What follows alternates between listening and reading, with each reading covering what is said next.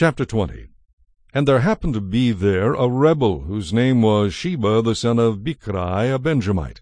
And he blew a trumpet and said, We have no share in David, nor do we have inheritance in the son of Jesse. Every man to his tents, O Israel. So every man of Israel deserted David, and followed Sheba the son of Bichri. But the men of Judah, from the Jordan as far as Jerusalem, remained loyal to their king. Now David came to his house at Jerusalem, and the king took the 10 women, his concubines, whom he had left to keep the house, and put them in seclusion, and supported them, but did not go into them. So they were shut up to the day of their death, living in widowhood. And the king said to Amasa, Assemble the men of Judah for me within 3 days, and be present here yourself. So Amasa went to assemble the men of Judah, but he delayed longer than the set time which David had appointed him. And David said to Abishai, Now Sheba the son of Bichri will do us more harm than Absalom. Take your lord's servants and pursue him, lest he find for himself fortified cities and escape us. So Joab's men with the Kerethites and the Pelethites and all the mighty men went out after him, and they went out of Jerusalem to pursue Sheba the son of Bichri. When they were at the large stone which is in Gibeon, Amasa came before them. Now Joab was dressed in battle armor. On it was a belt with a sword fastened in its sheath at his hips, and as he was going forward, it fell out. Then Joab said to Amasa, Are you in health, my brother? And Joab took Amasa by the beard with his right hand to kiss him. But Amasa did not notice the sword that was in Joab's hand, and he struck him with it in the stomach, and his entrails poured out on the ground, and he did not strike him again. Thus he died. Then Joab and Abishai his brother pursued Sheba the son of Bichri. Meanwhile one of Joab's men stood near Amasa and said, Whoever favors Joab, and whoever is for David, follow Joab. But Amasa wallowed in his blood in the middle of the highway. And when the man saw that all the people stood still, he moved Amasa from the highway to the field, and threw a garment over him, when he saw that everyone who came upon him halted.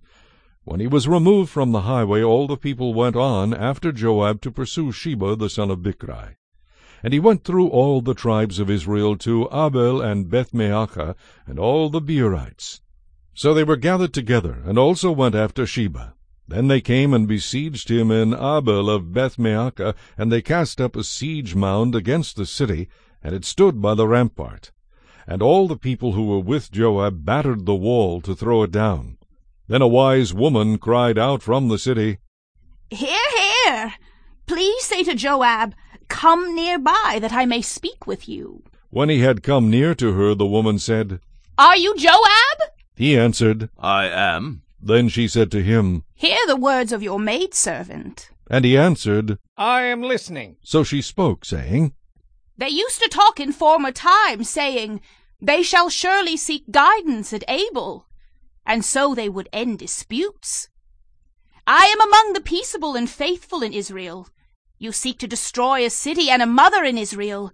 Why would you swallow up the inheritance of the Lord? And Joab answered and said, Far be it from me that I should swallow up or destroy.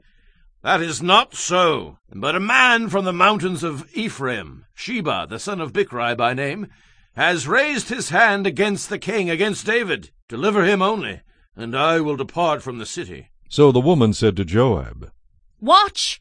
His head will be thrown to you over the wall. Then the woman in her wisdom went to all the people, and they cut off the head of Sheba the son of Bichri, and threw it out to Joab. Then he blew a trumpet, and they withdrew from the city, every man to his tent. So Joab returned to the king at Jerusalem. And Joab was over all the army of Israel. Benaiah the son of Jehoiada was over the Kerethites and the Pelethites. Adoram was in charge of revenue. Jehoshaphat the son of Ahilud was recorder. Sheva was scribe. Zadok and Abiathar were the priests. And Ira the Jairite was a chief minister under David.